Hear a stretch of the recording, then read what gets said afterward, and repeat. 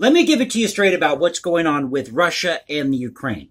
Hey everybody, welcome back to the channel. This is the Cultural Confederacy. Hope everybody out there in the YouTube sphere is getting geared up for the weekend. I don't want you to panic about this. This conflict between Russia and the Ukraine. And this is unprovoked.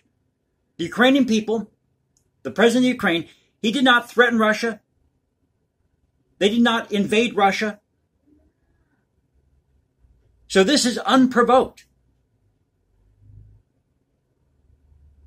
But not one of our American troops should set foot on the ground in Germany because Biden's planning to send 7,000 more troops to Germany. Why? President Biden, why? But not one of our American soldiers should be over in Germany, the Ukraine, or Russia. Period.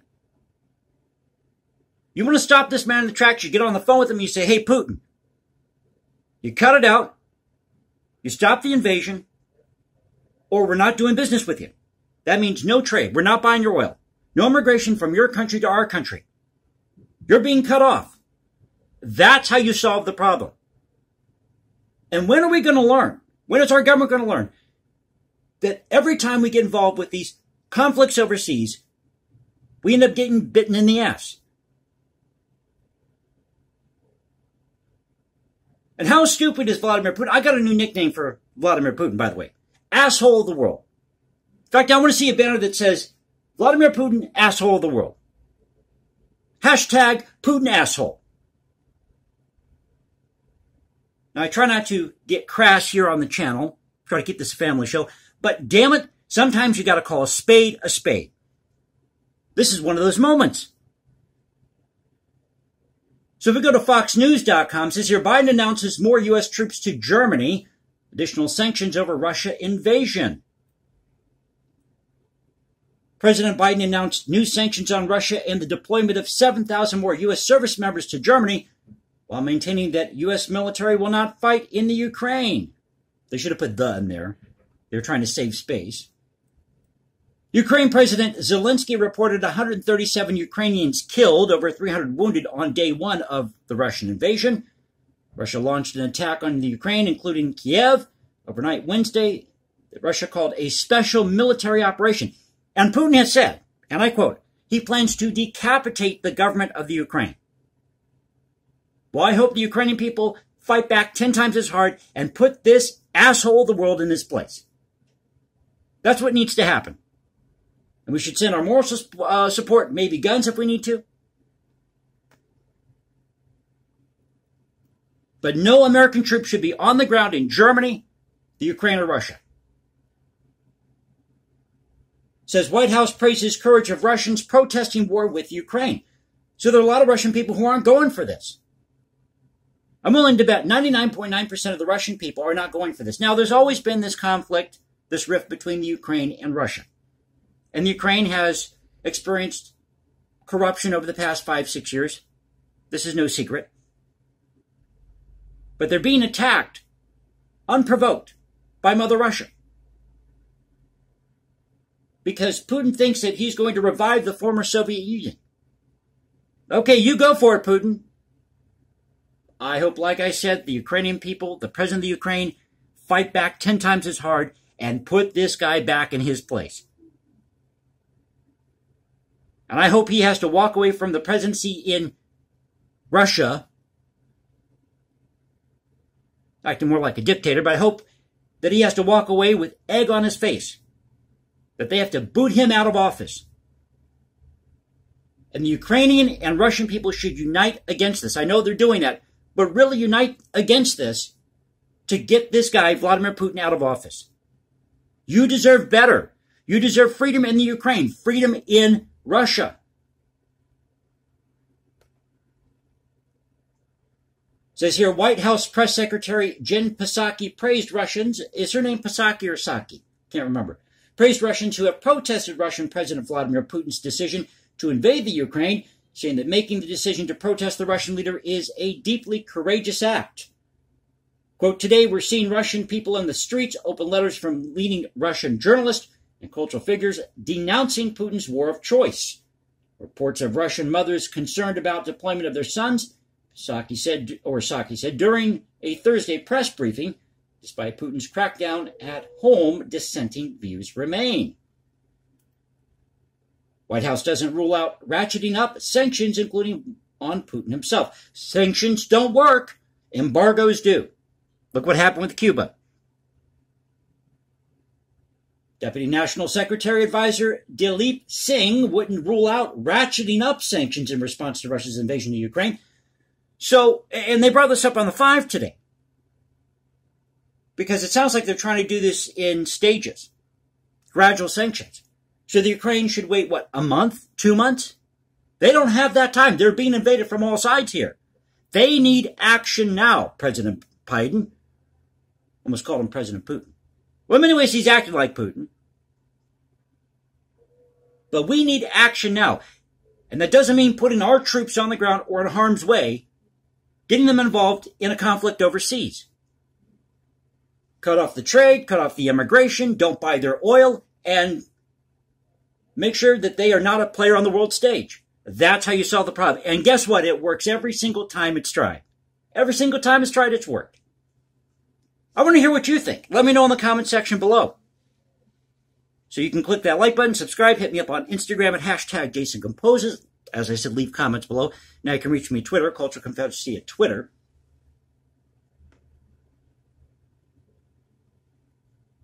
Singh said the sanctions put in place Thursday were done in coordination with allies. No. You know what? We should be acting alone on this. I mean, we can have this relationship with different countries, have a cordial relationship, have quote-unquote allies. But we don't need their permission to do this. See, we make that mistake too. Why do we need to get permission from this country or that country to take action against somebody who is causing a threat? Because now it's coming out, too, that Putin is threatening any Western country that plans to interfere with his invasion of the Ukraine. Well, I say, okay, bring it on, brother. Bring it on, and we'll just see how long you last.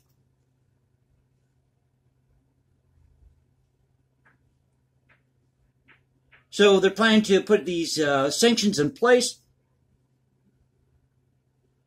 There are steps that the U.S. could take if the situation on the ground changes, including further sanctions. Notice the one thing that they're avoiding here is the word war. Talking about a war between Russia and Ukraine, that's what they're calling it. But us going to war, they're not saying that yet. But let's not get involved with this conflict. Let's keep it at an arm's length. Send moral support, send guns, but do not, I repeat, do not send one single troop to Germany, to Russia, to the Ukraine. Ukraine cities, military state to prevent men aged 18 to 60 from leaving country. Head of, forgive my pronunciation here, head of Lviv, LVIV Regional Customs, Daniel Mashkovok. Is how do you say? Menshkovo. Okay, I'll spell it for you. You can go figure out the pronunciation. Daniil Menshikov. Okay. Sorry, I'm not Russian or Ukrainian. Late on Thursday announced that Ukraine would not allow men aged 18 to 60 to leave the country. I think that's a good move. An urgent message to the attention of citizens, Menshikov wrote in a Facebook post.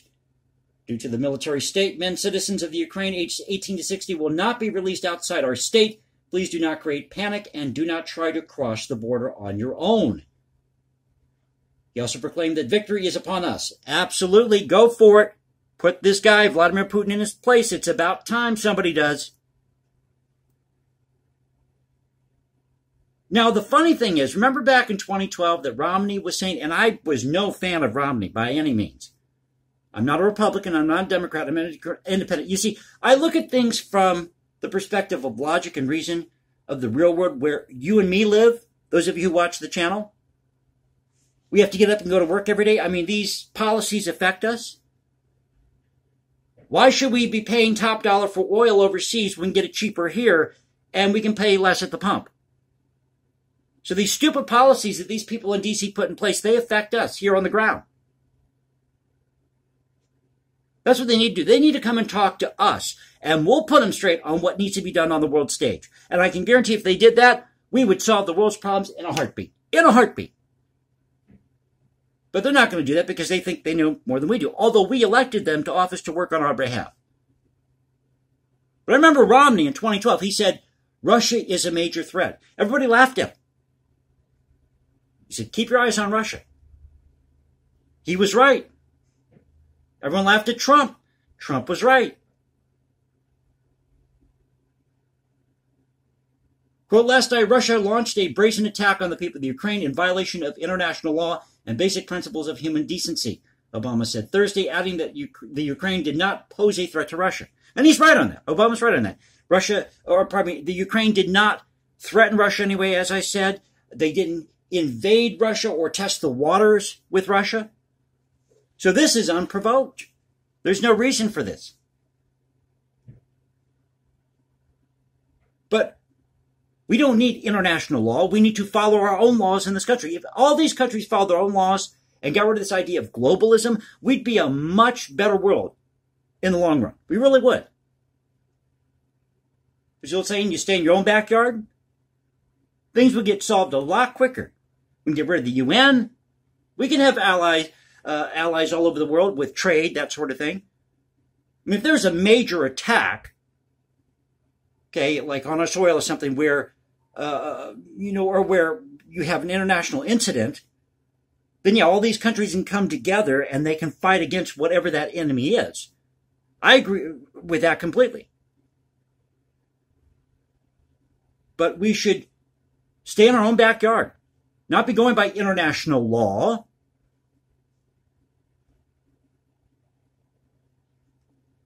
Obama warned that there may be economic hardships in the U.S. as a result of sanctions imposed on Russia. Well, there shouldn't be. There should be no economic hardship in this country because of what's going on between Russia and Ukraine, because we should be independent. We are Americans. We are independent. Isn't that why we founded this thing called America to begin with? To get away from the King of England so that we could be independent, so that people could be in charge of their own destiny?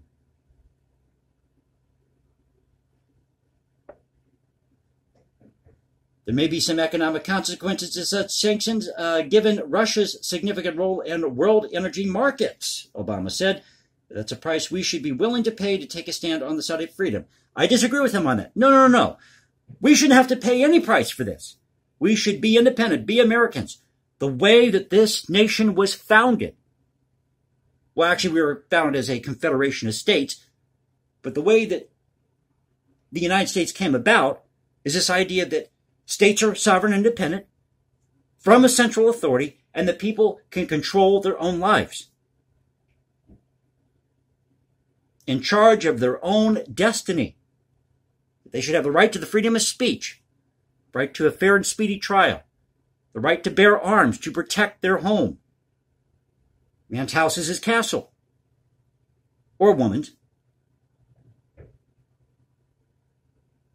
But this just goes to show you the mentality in D.C.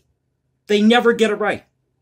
So you have these conflicts happen between Russia and the Ukraine, this unprovoked invasion, and of course here comes the Americans on a white horse having to save everybody because people in the world don't know how to behave. Well, I'm tired of that mess. I'm tired of it. Tell these people to learn how to behave. Shape up or ship out. I love that saying. Remember that when I was growing up? Shape up or ship out. You know what we do? We need to send Putin. Remember the series Scared Straight? We need to send Putin a whole series of films from the United States or from all these allies called Scared Straight. Scared Straight by the world. How do you like that? And you just hammer him in this series of films. Scare him into submission. So I hope you enjoyed the video. If you did, please click that like button, subscribe, hit me up on Instagram at #JasonComposes, leave comments below. Now you can reach me at Twitter, Cultural Confederacy at Twitter. You know, I try to keep it real here on YouTube. That's what I try to do. Because that's the type of person I am. And in real life, I'm a really nice, down-to-earth guy. I'll talk with anybody for an hour. You want to go have coffee? We'll go have coffee. That's the type of person that I am. But I know what side of the bread the butter's on. And I could solve 90% of the problems we have in this country or with other countries in a heartbeat. using logic, reason, instead of standing behind, I'm a Republican, I'm a Democrat. I voted for this person, or I voted for that person. Well, what does that mean? You should vote for the person who's most qualified, and the people running should be honest with the American people about why they're running, not hide behind a particular party.